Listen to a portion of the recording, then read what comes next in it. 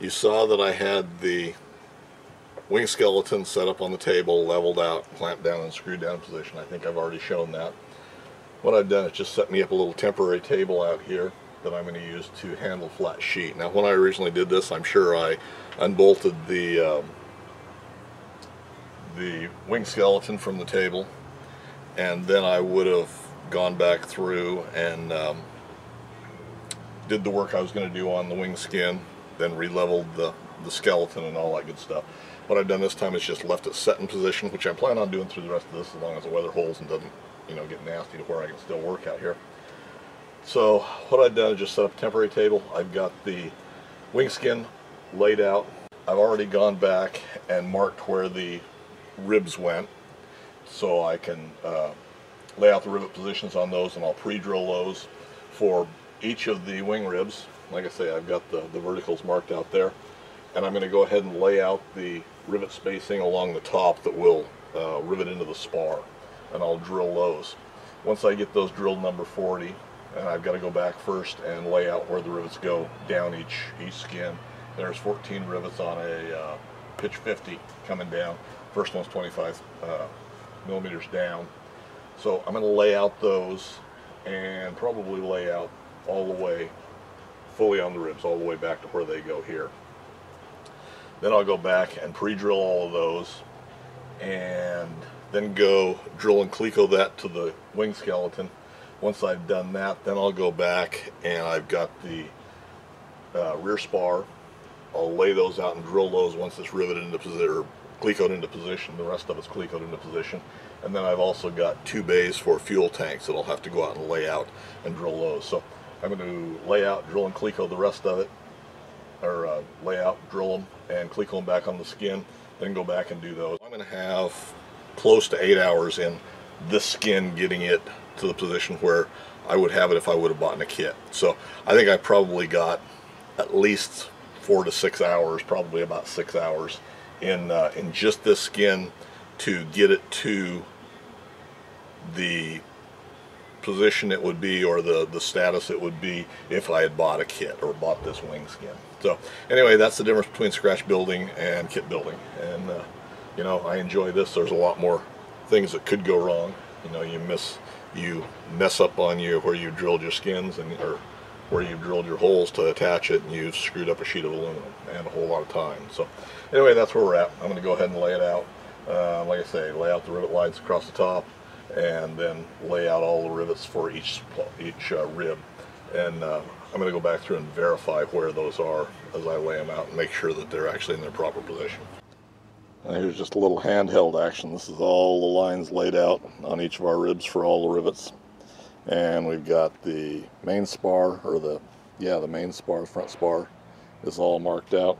I've marked out the rear spar, but I'm not going to drill it yet. I'm going to go ahead, because I've got to come back and drill for the fuel tank webs, and there'll be some wingtips and stuff. So we'll go ahead and just drill the ribs in the front spar. Well, I've got all the holes drilled that I'm going to drill for now. These are all piloted number 40 until I get it set up on the wing. I'm going to go ahead and drill and cleco it in place. Then we'll verify our rear spar line and lay out our rear tank cross members there. One thing I will say about this Kaiser aluminum, and I said before, this is the first time I've used it, I think there's nothing wrong with it at all. I do notice that with the red ink that's on it, it's tremendously harder to clean off. You know, I've got a lot of residue left on here, and I've already gone through several paper towels and a fair amount of acetone. Well, good afternoon, guys. Next day from when we were working on the skins. So we're going to go ahead and get this skin drilled and clecoed in place, and hopefully by the end of the day I should have this top skin pretty much fitted up, with the exception of trimming the ends and things like that. So changes along the way. So anyway, let me move this down just a little bit. The skin is pilot drilled at each rib and full length down the main spar. So I've not drilled the rear spar yet. I've not drilled the 2 mounts or 2 ribs that go across ways here for the tank bays. not drilled the trailing edge. Got a little bit of drilling to do out there on that end rib. And I still have to install this end rib. Now this rib was cut and it's already all fitted. It mounts right underneath the skin in that position. The front is not drilled from the last rib on out to the end because I'll drill it when the nose rib goes on. Those two rivet together, and I don't believe there's any other support in between those. So there's the wingtip does not really engage, or it doesn't engage the top skin at all. It sits farther forward. So with those exceptions, while we're ready to start drilling, I've got it pretty much in position. Actually, I've got it exactly in position. I'll verify everything, but I'm going to go ahead and drill and cleco it with number 40, with a number 40 drill and small clecos. Then they'll go back and have to open them up to A4s. But for now, what I'm going to do is I've got it far enough forward. It's duct taped in position here, and I've got one little clamp back on that trailing, or on the trailing edge on that end. So what I'm going to do is just verify everything. I want to start from the front of the wing, so I'll do the spar first, and then I want to work down these ribs just so I've got a little bit of room for alignment. And I think I'm going to start at the center rib right here. So that and then work both ways. So that's what we're doing. You know, I don't know how much you're going to really be able to see of it. We'll kind of center you up and give a little bit of it, but not going to be a whole lot to see. We're just drilling and installing clecos.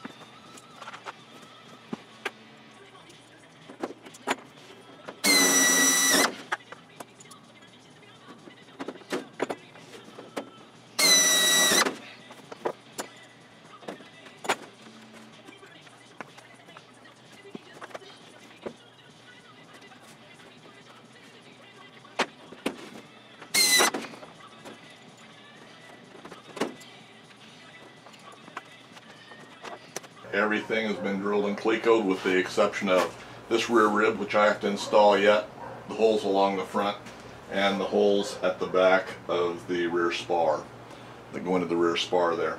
Everything else has been drilled with a number 40 drill bit and clecoed with 3 32nd clecos, and I'm going to have to order some more clecos. I'm just about out. I could rob some more out of the other wing, but I just need to order another 100 or so.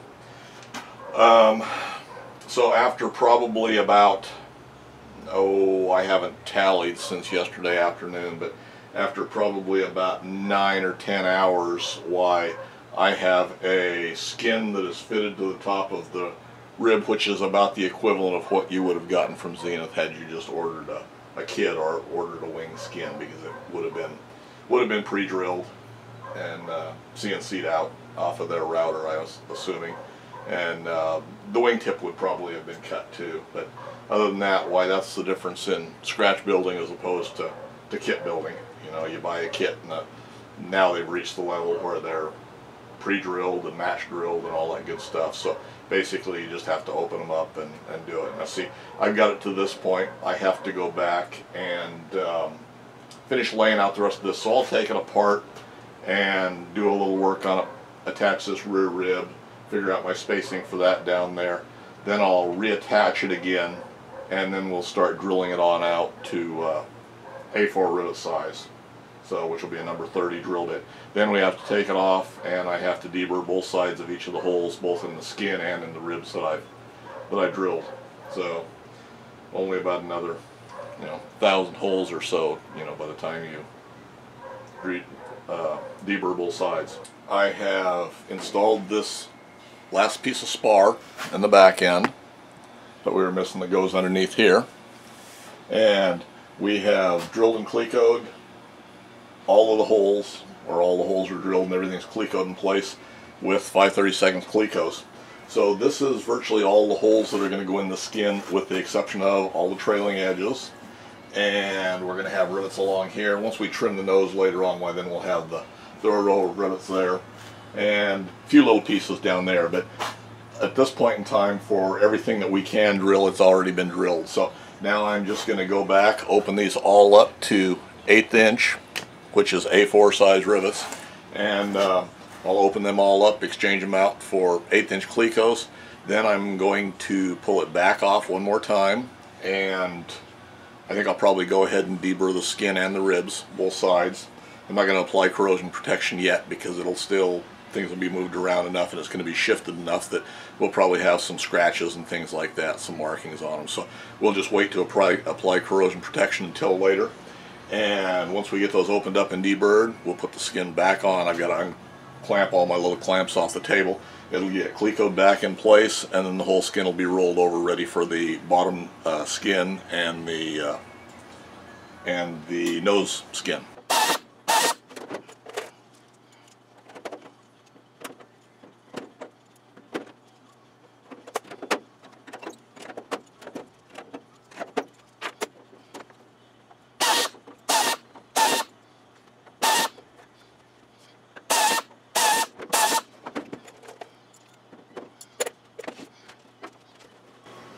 This is what you deal with when you don't have enough space, but that's okay, we'll make it through.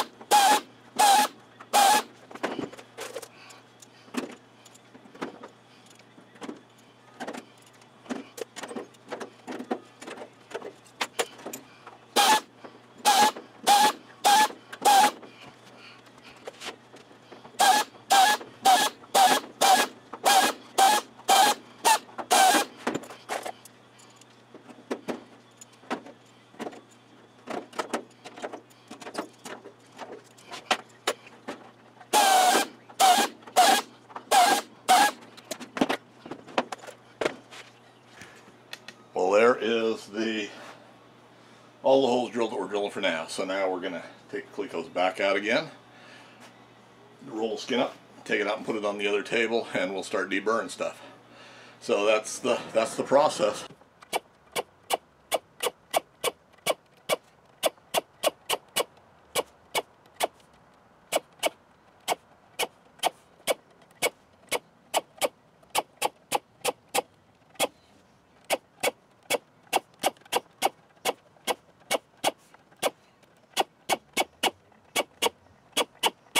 Okay, we're done with that. I already got the skeleton unclamped from the table.